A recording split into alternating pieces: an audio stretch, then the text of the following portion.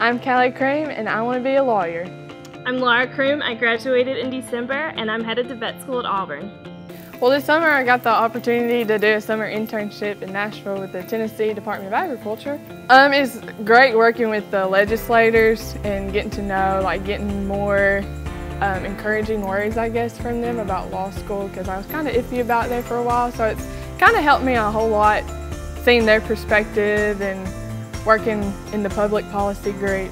Actually, this last semester, I spent the semester taking the vet tech classes, surgery and nursing and stuff like that, to kind of get a better, I guess a better base education before vet school. I chose UT Martin. I'm a big homebody, and it's close to home. I could live at home and save some money.